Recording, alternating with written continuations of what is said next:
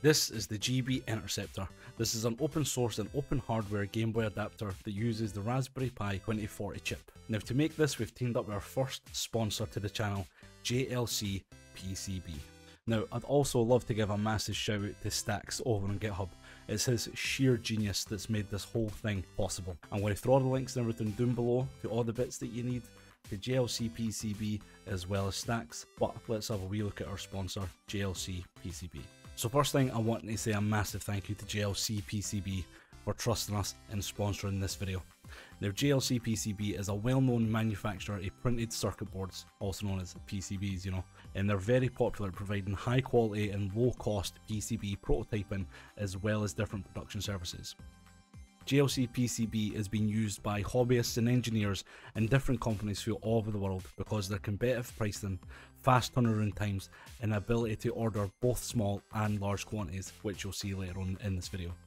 Their main services include the PCB fabrication, so single layer, double layer, multi-layer PCBs, all that good stuff. SMT assembly, which is surface mount technology assembly, where components are soldered into the board. Custom PCBs, like this one in the video, and there's a super fast turnaround. Now, I think it maybe took us a week to get the board sent to us, which is absolutely amazing. Their interface is super easy, you just upload the Gerber file and it's pretty much good to go. Go through all the settings, review the board specifications, go through your tracking, all that good stuff, and their service is super low cost.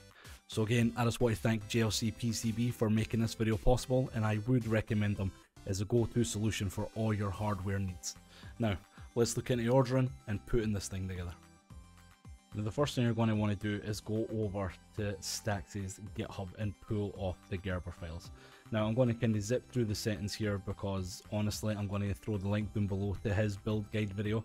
I suggest you go and check that out because it goes into a lot more depth and he's a lot more knowledgeable about this than I am. So this is just a kind of brief overview for me. This is just to kind of show how simple it is going to be to order for JLC. Now the main thing is when you're going through this, you want to pick the colour of your PCB. Now I opted for purple. There are different colours. You can go with the standard green, there's blue and there's yellow. I would say just check the pricing down the side as you go, because sometimes if it's a different colour, the lead time can be longer. Like if it was yellow, it was going to take longer for some reason, but I opted for purple because it was the same price and it was just as quick.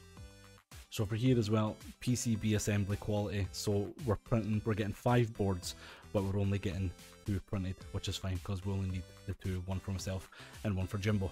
And again, once all this is done, we'll click next and that'll give you a kind of brief overview of how the board is going to look.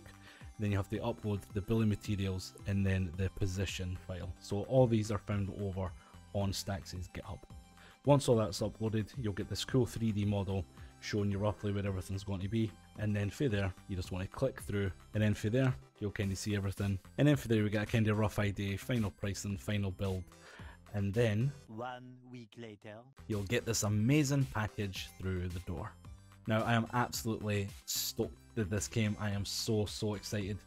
It's packaged so well in a sturdy wee box, and the amount of bubble wrap in it, man, this was so well protected. I am so happy. And again, this took maybe a week to come. All in all, absolutely fantastic. All the bubble wrap, all this free amazing cool bubble wrap. Now, it's like I said, we ordered 5 boards, but only 2 have been assembled completely because that's all we're really after. You'll see here they've got the edge and everything around. These are just the spare boards. These are the fully assembled boards up close. Now, this is absolutely stunning. So, let's get into assembling it. Now, I ordered Game Boy connectors for AliExpress, but they were taking forever to come, and I have loads of these spare DS boards lying about, so I thought, you know what, let's cannibalize one of these and let's pull the connector off of the DS. Now, the first thing I'd done was remove the DS card just because it was in the way, and I took my heat gun, loads of flux, and took it to the pins, and then with a wee bit of patience, a wee bit of time, patience, it eventually worked its way loose. So now that it's worked its way loose, we're going to have to modify this a wee bit because it's not designed to fit Game Boy games as it is, because it was only meant for Game Boy Advance games. So we have to trim off the edge, and as you can see now, it fits absolutely perfectly.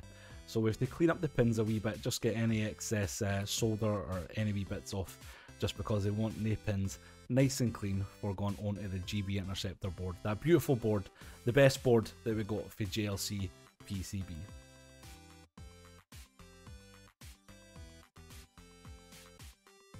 So now that's as clean as we're going to get if we're going to prep the GB Interceptor board for this to get installed onto. Now we have to break away these wee tabs, so there's one on the left, one on the right, and then this is an extension board, so I think this is if you want to install it outside of the Game Boy or whatever it was, but we didn't need that, so we're going to install the connector just now. What I'd done was applied loads of flux to the pins, and then I tacked on one side and then tacked on the other side. Now, somehow, in my infinite wisdom, I still managed to get it squint. So, once it's kind of all tacked on, it was all connected, all the points had connection, which is all you really need. Everything was strong, everything was sturdy. Again, I don't know what I'd done, but it was all squint. It still worked, but it was squint. So one thing I liked about this is the fact it's going to work with the Game Boy Pocket, Game Boy Advance, Game Boy Color, as well as the DMG. And I'm also going to try my Game Boy HD console that I made a few months ago. Now I'm trying here with the DMG. I 3D printed the case here. Again, all these links are over on Staacks' GitHub. Check the links, you're going to have an absolute blast. And as you can see here, it is a bit squint, but look, it works. I'm not bothered. I am bothered, but I'm not going to fix it because I know if I try and fix it, I'm just going to make it worse. But anyway, we're going to slide this into the DMG. Now you might be asking, what is this fancy ass DMG we've got here? This is one that I modified a few years ago. Me and James had a wee competition to see who could make the best one, and guess who won that one. But plugged it in here, we've connected to USB-C, and the capture software basically just recognizes the GB Interceptor as a webcam. So everything is super crisp, super clear.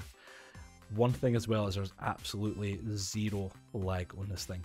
Everything is running super smoothly, and I'm actually finding the image probably one of the clearest that I've ever had, and that's including the SNES Game Boy player as well as the GameCube player, Game Boy Advance player, whatever it's called. And here I am dicking around with the camera because obviously this had to be done.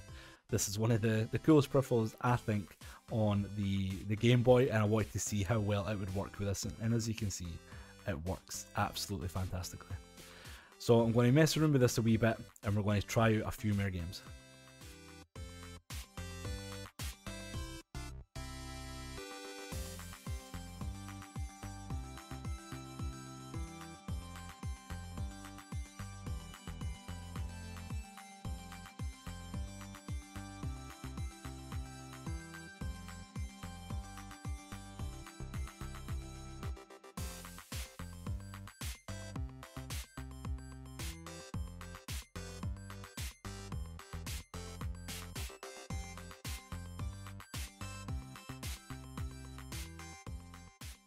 The original Game Boy might be one of the most important handhelds that ever existed. For a lot of people, this was their opportunity to play some of their most favourite franchises that they probably still play today. I know that for myself and Graham, this had a real integral part in our gaming during our youth, and there's a good chance if you grew up in the early 90s to early thousands that it was part of your gaming youth as well. Starting off with the original DMG, which stood for Dot Matrix Game, all the way up to the Game Boy Advance and the multicolored systems that followed. This system was a bunch of fun, and the amount of games that you got for it was insane. You had all the games that you could possibly want to play on it. From the pack-in title that was Tetris, which is just an amazing puzzle game. There were also so many iconic titles on the Game Boy DMG as well. Don't forget, you had Super Mario Land, you had Kirby's Dream Land, you had Wario Land, you had The Legend of Zelda, which was an amazing game, and then on top of that, probably one of the most important games, which was Pokemon. No matter what game you enjoy playing on your Game Boy though, you can guarantee you could find a million other games. I still at this point don't think that I've covered every single Game Boy game that is on the system. I can definitely tell you something though, I still enjoy going back and playing this thing to this day. Me and Graham love this system so much that we even got tattoos of the original DMG Game Boy because we are that passionate about this little console. It is fantastic. There were other handhelds that came out during this time, but there was a reason why the Game Boy was so important. The battery life was incredible. You could get easily up to 30 hours out of just 4 AA's. Now, back in the day, this was a big deal because your parents weren't fond of buying batteries all of the time. Over its entire life cycle, this little handheld sold over 118.69 million units worldwide.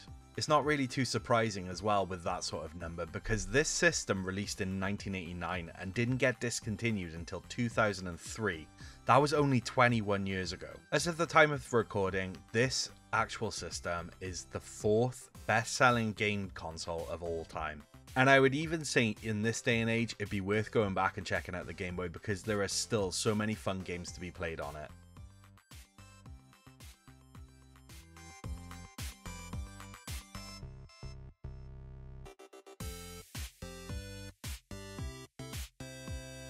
So this is probably one of the coolest things. You can't really see what's going on, and it looks kind of dark, but it's very bright outside, as you can see. But do you think I should start using this as my new webcam? This is pretty cool. Well, I'm going to leave it here for this video. I've had a great time installing this GB Interceptor, and please visit the sponsor, JLCPCB. I'll throw a link and everything down below. I'm having an absolute blast with this, and I'm going to try some more games. So please think about liking, subscribing, commenting, all that fun stuff. And I'll see you in the next one. Bye for now.